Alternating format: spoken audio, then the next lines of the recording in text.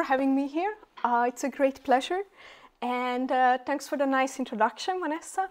My name is Erzsébet Tóth-Czifra, and as Vanessa told, I'm the Open Science Officer of the European Research Infrastructure, DARIAH. So the alternative title of my talk could have been DARIAH and her sister research infrastructures, what's in them for you? So what follows is pretty much a crash course to DARIAH and her sisters, and how we push together forward an open research agenda that actually works for the humanities.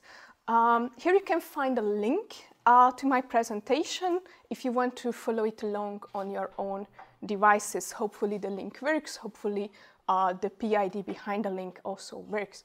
So we are going to cover, first we are going to talk a little bit about why we need research infrastructures, because I know that it's sometimes a pretty mysterious concept. And I wasn't strong enough here to portray why we even depend on research infrastructures and why we need infrastructural thinking. Then we are going to see how it all relates, how it's all about open science. And later at the end of my talk, we are going to zoom out a little bit to the European perspective. But first, let me start with a confession. Let me uncover some of my biases that explain a lot about why I care so much about open science and open access. So I think in my case, it started with some illegal copies of corpus linguistics textbooks. Because as a Hungarian researcher in linguistics, I'm coming from an academic environment where traveling to foreign countries and visiting libraries there is to study cultural artifacts or to get access to the latest scientific publications is still a usual scientific practice.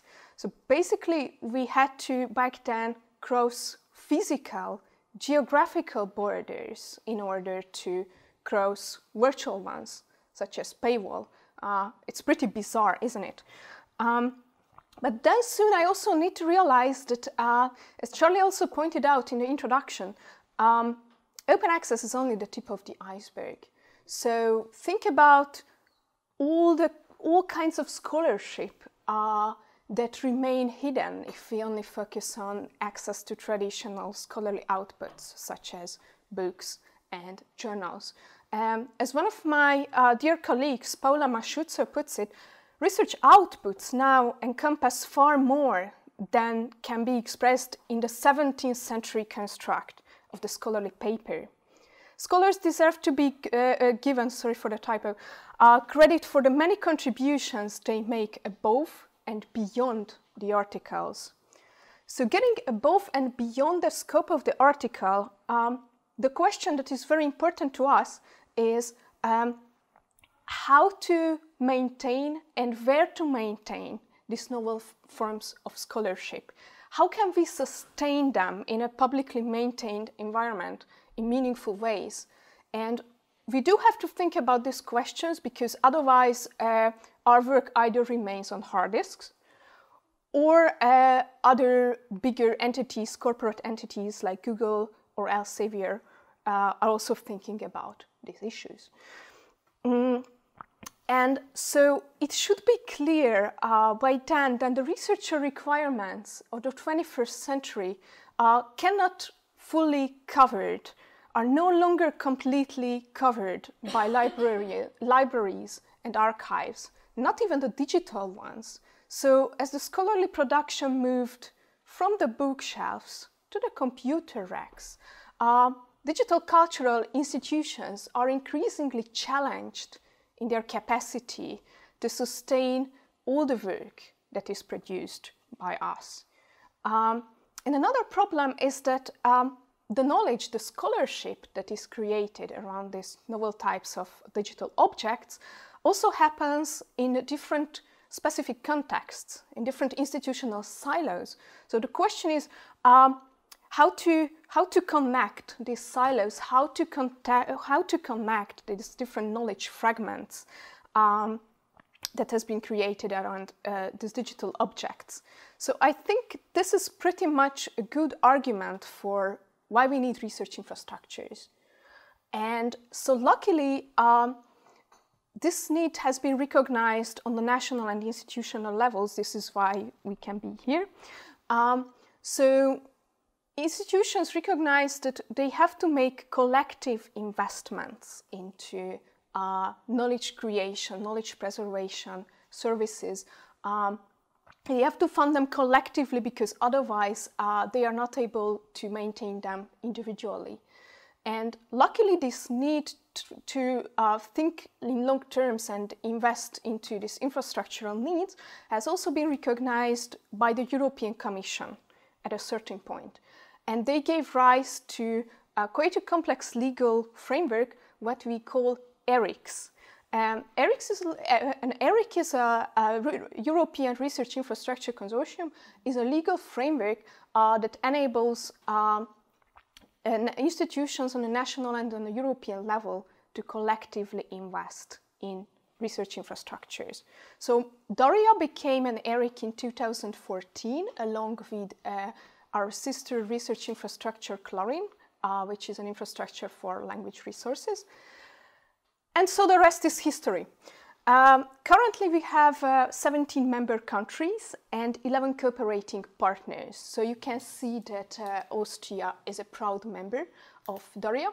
Still, we don't have such a thing as DARIAH AT. Why? Exactly. So you're in quite... The eminent, yeah. So you are in quite a lucky situation because in Austria and in many other, in some other German-speaking countries, these two research infrastructure, DARIAH and CLORIN, coexist. And it's a very efficient setup, I have to say. So an important thing is that, if you're a member, if your country is a DARIAH member, it means that your country makes a very strong statement for the value of humanities, but also for the value of Europe. So let's see what we do. We do many things actually, but all these many things can be centered around 4 key areas of activities. First of all, we are doing the classic infrastructural thing, that is, we make tools, resources, services, and methodologies that are important for our research available in the form of an open marketplace that is currently very much in the making. We can talk about it later, maybe in the afternoon. We also do training and educations of all kind because as it was pointed out by Martina earlier today, open science and digital skills are not always part of our university curricula, and we need to excel, we need to equip our researchers at all career stages with all the skills that they need to excel in this digital and open ecosystem. We are also connecting researchers with similar research interests to do research collaboratively. And maybe later I will get back to this later. And finally, we are also participating in key policy bodies like the Open Science Policy Platform to give a strong voice to arts and humanities in the European policy debates about the future of scholarly communication or the future of science itself. This latter might seem quite abstract, but it's about your future research environment. So for instance, lately we were pretty vocal about Plan S. By the way, how many of you heard about Plan S? I like this table. Okay. Okay, thank you. So let me talk about the DARIAH working groups in a little bit more detail, not only because they really form the heart of DARIAH, but also because joining one of the working groups is probably the easiest way for you to engage with DARIAH. So what are the working groups?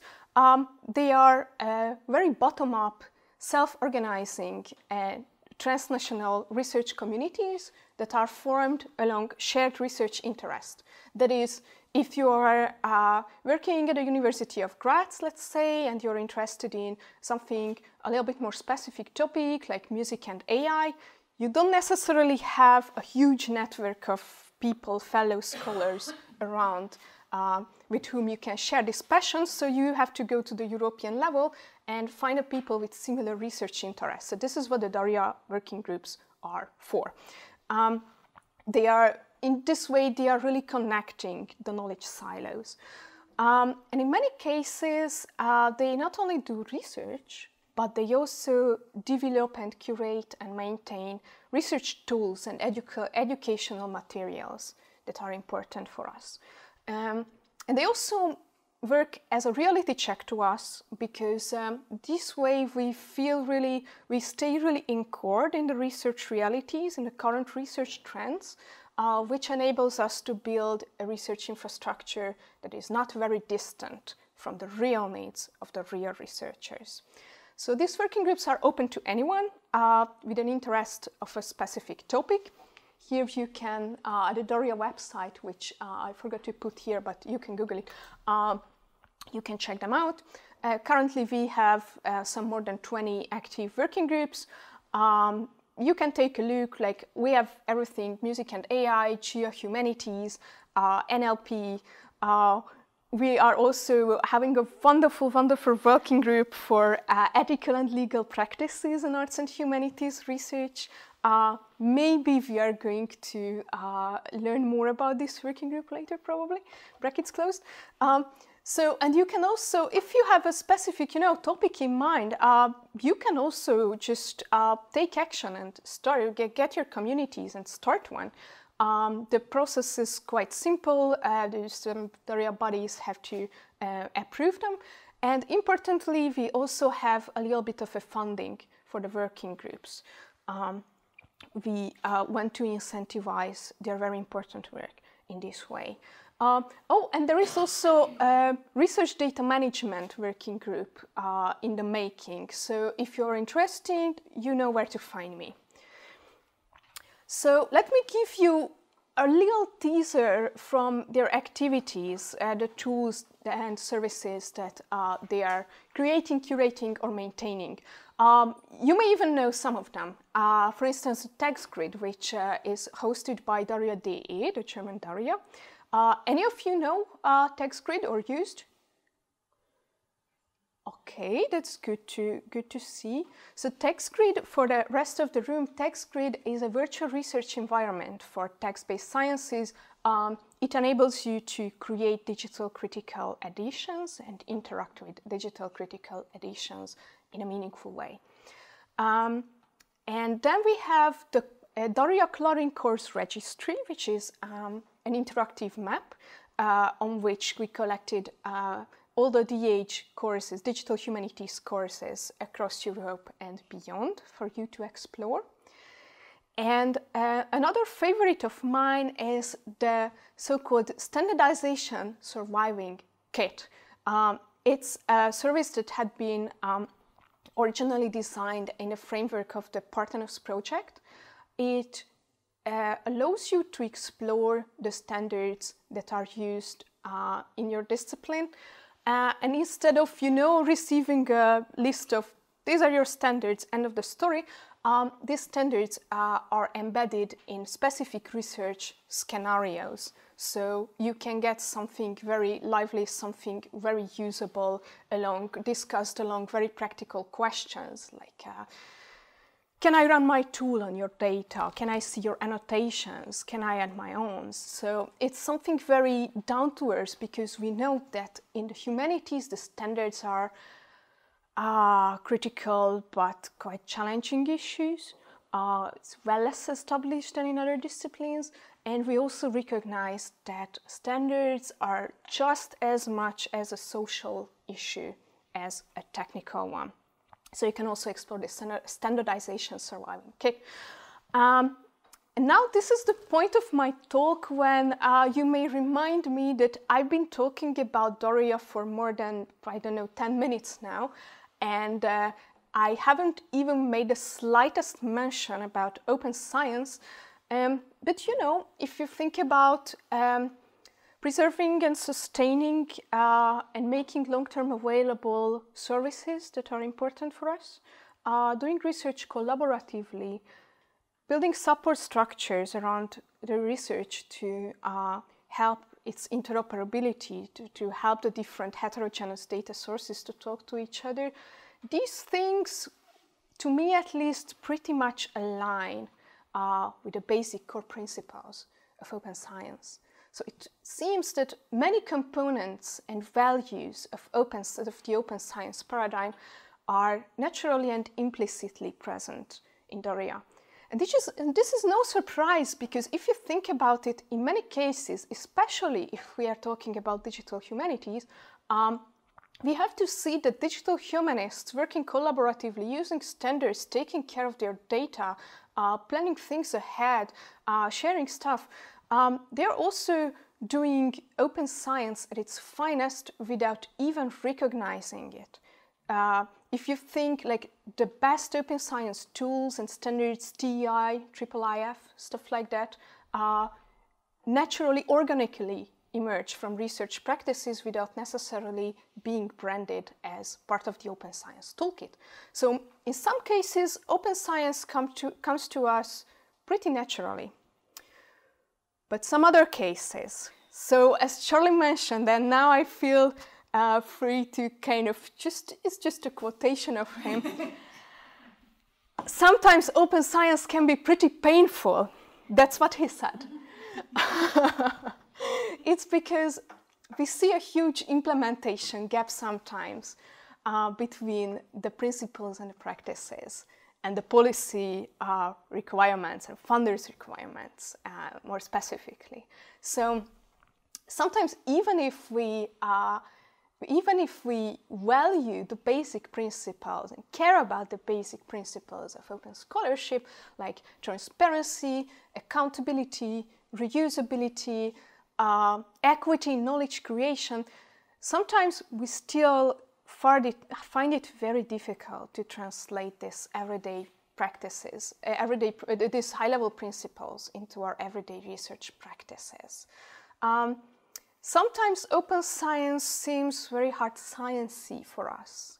Keywords like reproducibility, no results. What is no results in humanities? We can discuss it in the afternoon, maybe. I have ideas, but so, or pre-registration of reports. And I know that sometimes even the use of preprints can freak out some of the communities.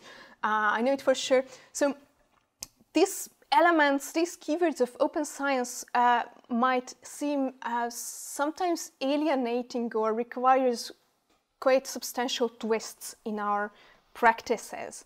But we do believe at DARIAH that open science works best when it's deeply anchored in the everyday research practices, or more precisely, or even more importantly, when it organically grows out from our own research practices, in this case in arts and humanities.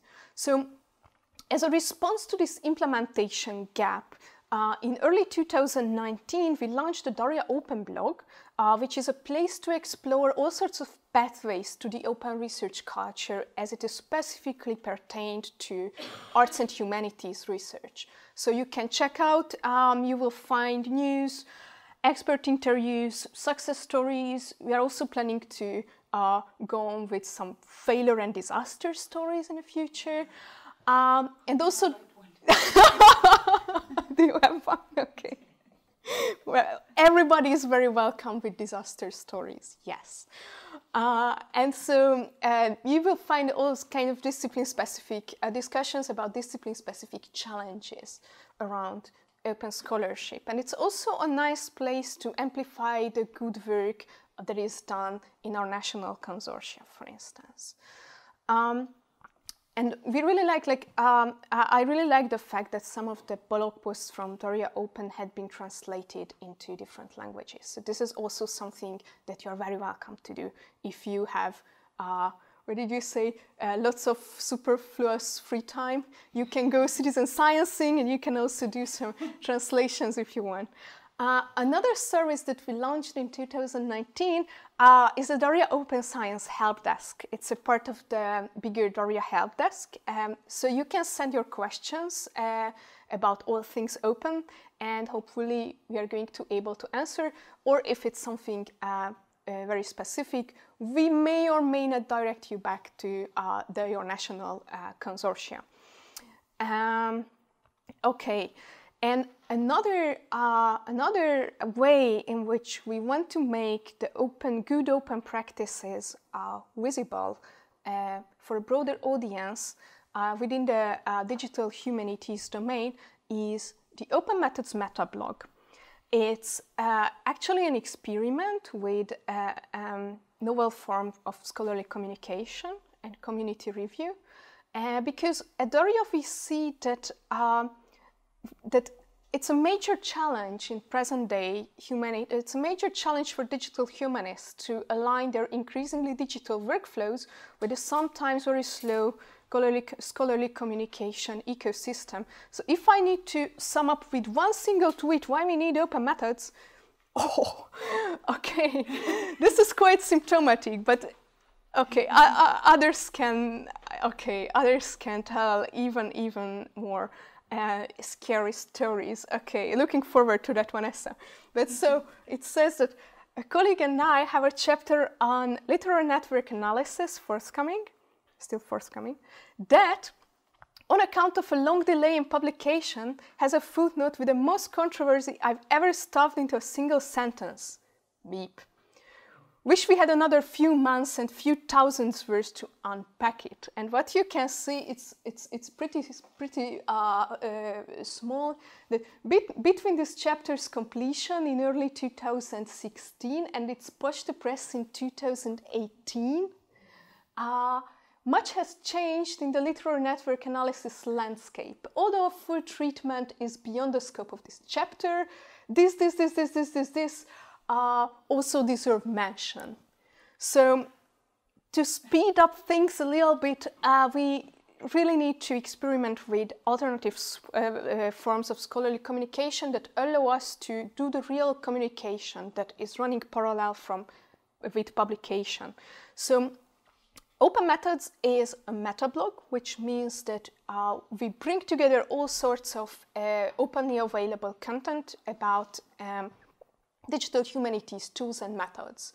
It can be a blog post, it can be a podcast, it can be a presentation slides if it's comprehensive, it can be a research article, it can be anything. We bring together all sorts of content types, also those ones that are rapid, that are prompt, that are reliable, but that are totally invisible from this official horizon of scholarly publication. So the real power of and now it's totally legit why I'm talking, to just take your phone, take your laptop and check out the platform and feed us with interesting content, because the concept behind OpenMethods is that everybody can send us content that is relevant to digital humanities, tools and methods. And then the editorial team, which is a wonderful, wonderful team, they are multilingual. It's more than I forgot to update the numbers because it's growing significantly. So now we have 28 editors from 12 countries who are together speaking in 17 languages. Also mainly from Europe, but also from the US and from Argentina. And they are community curating, they are community reviewing all sorts of content types that we're receiving. So if this body of digital humanities experts agree that the content in question is of good quality, as in of relevance to the DH community, then we can be sure about it. That this is indeed the case. And another important feature of OpenMethods is that it's multilingual. So multilingualism is a key value not only in open science in general, but also it's something very important for us, humanists. I really love the way that you all switching from English to German very dynamically. So we intentionally keep OpenMethods multilingual to give visibility to content in all languages, because we are well aware that so there is important scholarly content out there that is not written in English.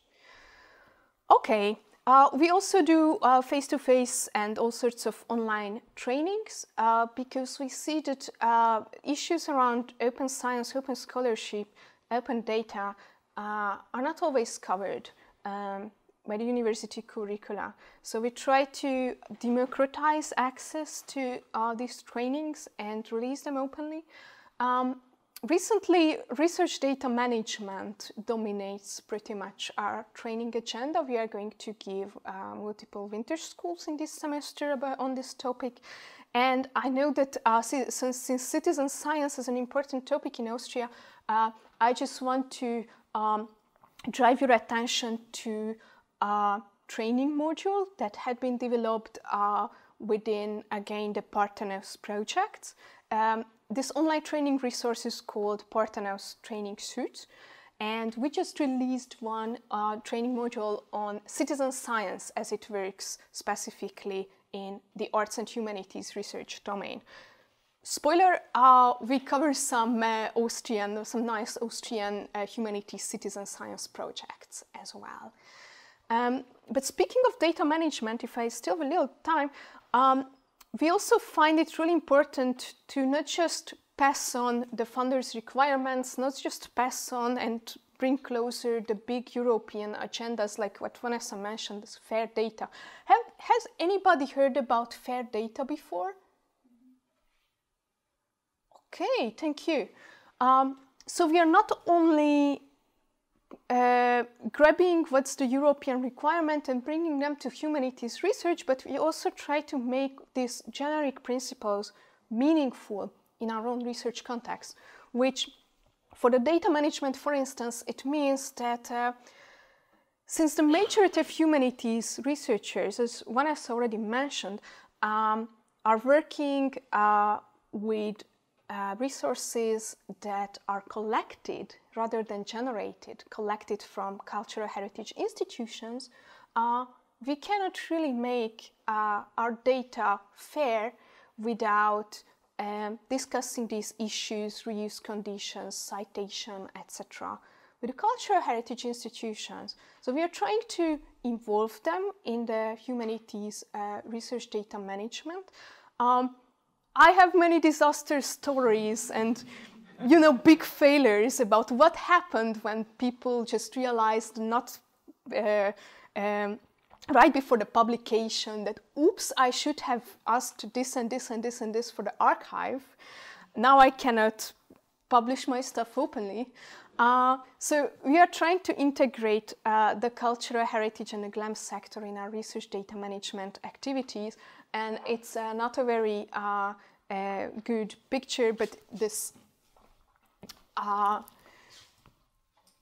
green little booklet is an especially important resource. I link out to this at the end of my presentation. Vanessa was also part of the author and editorial team, and it gives you very useful advices about how to deal with cultural heritage data to make it fair. Okay, so we have a little bit of time to have a look at the bigger picture because luckily we are not alone. So here you can see our most important allies and acquaintances. So we developed partnerships with sister research infrastructures and other affiliated projects who helps us to do a better job, to achieve the same complementarities on the European level and to avoid duplicating the work and work together in synergies. So some of them might be familiar for you. How many of you know chlorine? All of you, of course. This is not a question. How about operas? Okay, my favorite desk again. Operas Operas is a research infrastructure specifically dedicated to scholarly communication in the social sciences and humanities. So they invest a lot in what we call bibliodiversity, which means that they want to enable all sorts of research publications, books, blogs, whatever, so that they want to, they are aiming for integrating all these kinds of alternative publication types, but especially books, into the open scholarly landscape. So if you have ever had the pleasure to publish a monograph, then you might have an idea why their work is really important. How many of you know, and we are collaborating with Operas on different projects. 2 projects started recently, Operas P and Triple, with similar aims. I will be happy to talk about these projects in the afternoon if you're interested, or during the coffee break. And we just finished the Ermios project, which aimed for the integration of open access monographs into the digital scholarly communication landscape. So they implemented services like they added persistent identifiers books, they interlinked books with ORCIDs, they implemented entity recognition service in book publication workflows, and pretty interesting stuff. How many of you know OpenAir? Okay, a little bit more. So OpenAir is an e-infrastructure, which means that it's not discipline specific. It's organized pretty much along geographical lines. So Austria also has a node for OpenAir. They are very strong also in policy making, in open science education, in general scope. And I forgot to put for the Foster project to my slide, which was it's an open science project that ended this March maybe, and they made a very important work on making freely available, openly available, open access, open science resources to the European communities. And this important work is now taken over by OpenAir and hosted on their infrastructures. We are also building interesting things together with OpenAir. For instance, currently a research community dashboard, a European level research community dashboard that is available also for arts and humanities scholars. But they are doing, as I told you, lots of webinars and training and education events in open science in general. Europeana. Everybody knows Europeana, So this is the biggest European aggregator for cultural heritage resources. And what I told you about research data management in the humanities earlier.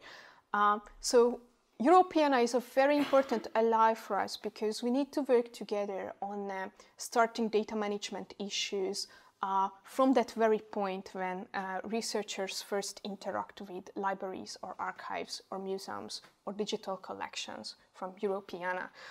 So together with Europeana, Clarin and Liber and some other research infrastructures, we are working on the Cultural Heritage Data Reuse Charter, which you can also check out on our website. We are working on protocols and mechanisms to facilitate the exchange between cultural heritage institutions and individual researchers and research projects. On the long run, we want to make suggestions for data management plans that include this component, that include the agreement between the heritage institutions and researchers. Okay, and the last one is a truly bottom-up, absolutely community-driven initiative, the Open Science MOOC, the Open Science Massive Open Online Course. Does it ring any bell to anybody? Okay. So we have a big community around this MOOC, a huge Slack channel. This is again a platform for interaction. You can ask all your questions related to open scholarship. To the advisory board, there are two training modules that are finalized, one on open research software and another one on open access to research papers. So you're very welcome to check that out as well. So what I wanted to tell you really that my intended takeaway message of this talk was that so when open science, when open principles meet with investments into research infrastructure, this is something very powerful. So this allows us to connect people who could have never met before, real or virtual or fictional one. Of course, it enables also machines to connect machines who could have never met before. It allows us to connect crowds and clouds, services and communities who could have never met before. But probably also most importantly, almost importantly, it enables us to connect knowledge and ideas who could have never met before. So this is why infrastructures are important to us in the openness. Here you can see some of our resources with DOIs and proper titles. Feel free to explore them, reuse them, and give your feedback on them. Thank you.